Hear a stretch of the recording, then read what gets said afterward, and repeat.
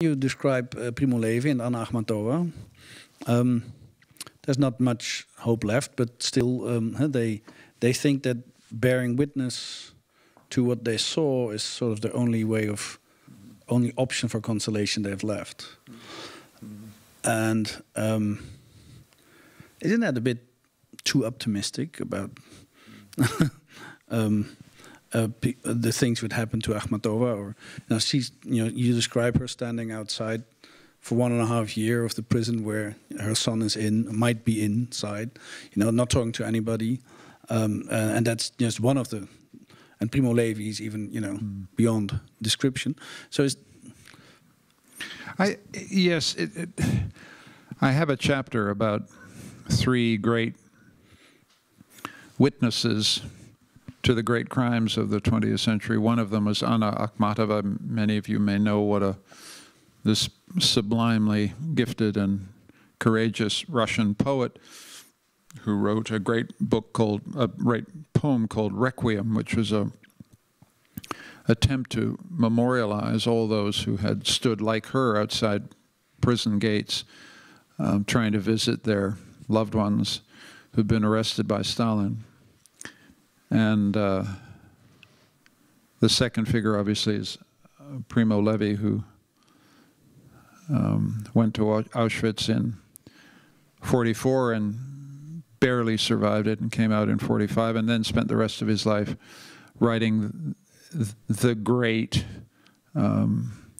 attempt to understand the meaning of Auschwitz. And then I have a third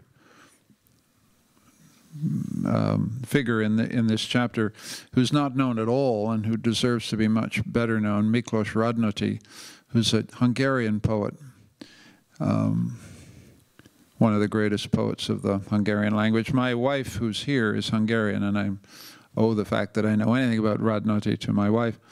And the thing about Radnoti, I won't go on about it, is that he is the only person I know who wrote sublime poetry on a death march in late 1944. He wrote a number of short poems called Postcards, which were found on his body after the war. He's the only artist I know who wrote literally in the pit of hell and managed to write these extraordinarily powerful, short, descriptive poems about what he was going through and the other Jewish labor service workers were going through. There's no, and so my question is not, well, the first question is, were they consoled by what they did? In the case of Radnoti, he wrote with a deep consciousness that if he didn't survive, the poems would survive. The only consolation available to him was that his poems might survive, although he was pretty sure he wouldn't. So to some extent, that is a consolation for him. Anna Akhmatova similarly wasn't altogether sure she would survive Stalin's purges, but she wanted to somehow make sure that there was a poetic record of that. Sometimes the consolation we seek is the future. The future will forgive us, the future will remember us, the future will acknowledge what we went through. And I think in the case of Radnoti and Akhmatova, this was definitely what they thought.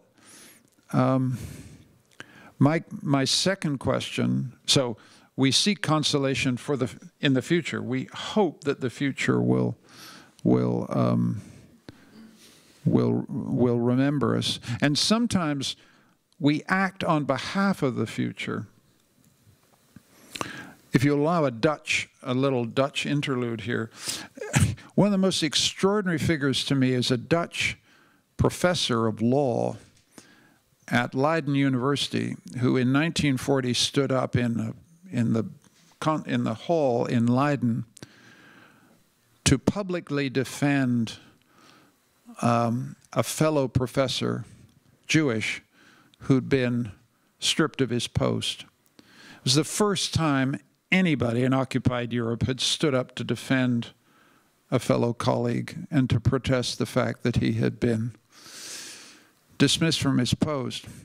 I mention him because when you look at his diaries of why he did what he did, the decisive factor was he had teenage children, and he wanted to be sure that when they grew up, they wouldn't be ashamed of him.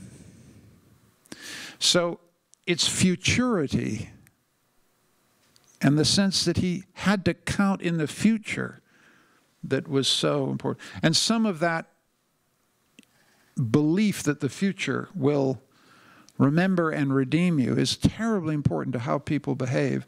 And Cleveringa, the great Professor Cleveringa, is an example of that. The other aspect of this chapter, however, which you mentioned, Yoeri, is that is whether we can take consolation, our generation, your generation and mine, the people in this room, from the fact that there were these magnificent human beings who managed to bear witness to the abomination of the Holocaust. And there is, I think, a desire, particularly with someone like Primo Levi, to read him and think, here was a man whose courage, whose tenacity of witness, whose memory somehow redeems the human race, given what else the Holocaust and Auschwitz tells us about the human race. And the interesting thing about Primo Levi, needless to say, is that don't use me that way. Don't even try. Don't think about it. Nothing redeems that. It was what it was. I did what I did. He refused to allow himself to be the witness that somehow gives us all an alibi. You cannot be consoled by Primo Levi. He will not allow you to. And there's something tremendously powerful about that. And so that's what that chapter is struggling with. Whether we have the right to be consoled by the sublime example of other people. I think we can be inspired by it, but it doesn't relieve us from the burden of understanding what was done there. You know, so. Yeah, actually, because you seem to draw, sometimes you seem to draw to the point or the conclusion that you can get solace from the meaning of the text and the fact that it's palimpsest, that it's you know handed down over the ages to us, that people have written those texts, reused those texts. Sometimes you seem to be pointing to the sort of the possibility that in itself that is a consoling thing. But indeed, like you just pointed out, you know, Primo Levi, you know, actually writes down that no, it's not, you know, in his case. Yeah. But that's a particular case, of course. But why would you say, or why would you be able to draw sort of a conclusion that, you know, the condition humaine is bearable because we do pass down these texts through the ages, like the Psalms, you know, who still have meaning and have been written by the psalmist. We don't even know who they are. But yeah, I think that the project began with the Psalms, to come back to where we started. And I think the recognition that occurred in the audience for many people, and certainly occurred to me, was just a sense that these psalmists, and we don't know who they were, it's kind of 1,800 years ago, 2,000 years ago, understand exactly what it's like to be lonely, desperate. The words of the Psalms, you know, I am as a sparrow alone on a rooftop. You know what I mean? Yeah, you see the little bird on the rooftop and you think, yep, that's what it's like to feel solitude, you know. And then there are incredible, unforgettable descriptions of fear. You know, my body is turned to water inside me, that sense of, you know, so that part of what is consoling about the Psalms is that they know what you need consolation for, right?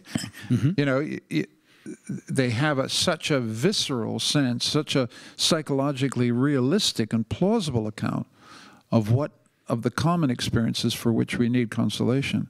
And that's half of it. It then creates a connection. And then the other side of the Psalms, of course, are that it has some of the most beautiful language to express the hope that we yearn for. And some of the images of comfort, you know, the Lord is my shepherd, you know, the sense of having a shepherd watch over us. Even if you're not a believer that there is a shepherd with a capital S, the image that you can be protected by someone who cares for you like a shepherd is very powerful and has been for 2,000 years a comforting thing. And the other point you're making, Yoeri, which I think is also true, is that one of the ideas we have about living in the 21st century is we're alone, that all our traditions are kind of busted, and that we're in this experiment called modernity or postmodernity, and we're on our own. And I guess that feeling of existential solitude, I just think is wrong, because if you do a little work, you realize we are the heirs of this incomparable human tradition. I mean, I looked only, as you say, at the European tradition, and I only scratched the surface of it. But it's not just the Psalms, it's everywhere in our culture and in our language and in our tradition. They're sources of comfort and sources of solace, sources of meaning that we need to cultivate. So part of the purpose in writing the book was say, there, look at it. Go back to don't take my word for it, you know, look up the books.